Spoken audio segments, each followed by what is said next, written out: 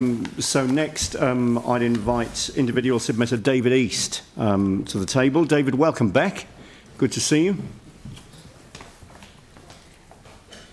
Thank you, Andrew. Councillors, it's been a while since I've been here, but good to see you all. I'll just start with a couple of bouquets. Excuse my voice. Community grants. Exceedingly pleasing to see that you are going to elevate the rate for Strengthening Communities Fund. We have a lot of our community groups under a lot of pressure at the moment, and that's a very good aspect of your annual plan. Rather tongue-in-cheek, I can say that I'm absolutely delighted that you are reversing the glyphosate issue.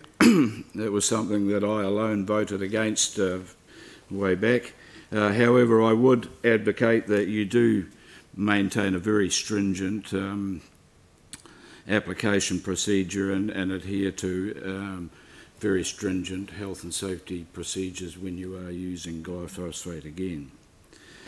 On the rate situation, I do acknowledge that you're in a bit of a no-win situation here, having to face earthquake recovery expenditure, and then on top of that the COVID-19 crisis.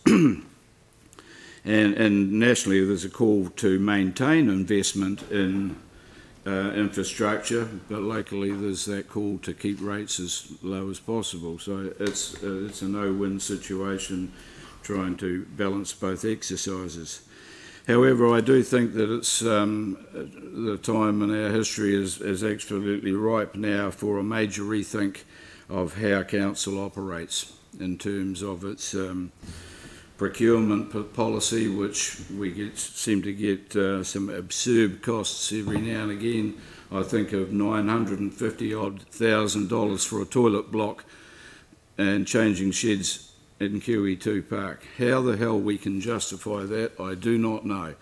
So there's a major need for a review of our procurement policies and expenditures. I support totally the sentiments that have been expressed recently by Richard Peebles and others about reviewing a lot of our costs and our projects, and people talk about 40% of our rate take going on wages and salaries and consultants' fees within council. These are things that need a major overhaul.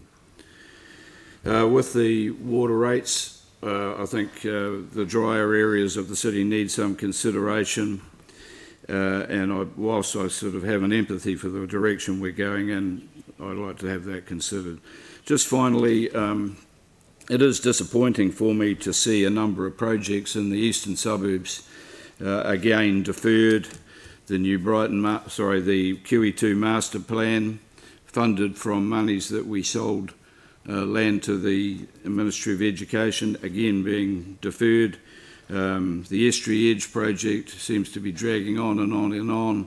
Legacy projects in the east are dragging.